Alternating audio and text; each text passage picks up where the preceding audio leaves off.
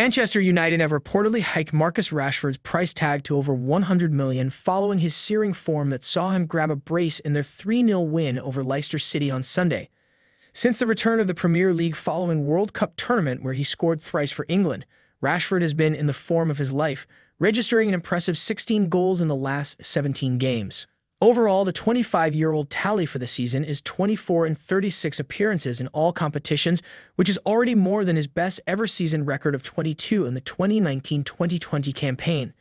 It's clear that Three Lions forward has stepped on the gas since the arrival of Erik ten Hag, from scoring only 5 times last season to the brink of hitting 30 goals this year. Such form has reportedly attracted the attention of Real Madrid, who are looking for options after missing out on Kylian Mbappe and Erling Haaland last summer. Having failed to reach an agreement yet on new terms, United have triggered a 1-year extension on Rashford's current deal that was set to expire at the end of the season. In order to further secure their most valuable asset at the moment, United have reportedly slapped a €130 million price tag on him, which is equivalent to $138.8 million. Following the win over Leicester City, the manager Erik ten Hag insisted that the club can't afford to lose their talisman.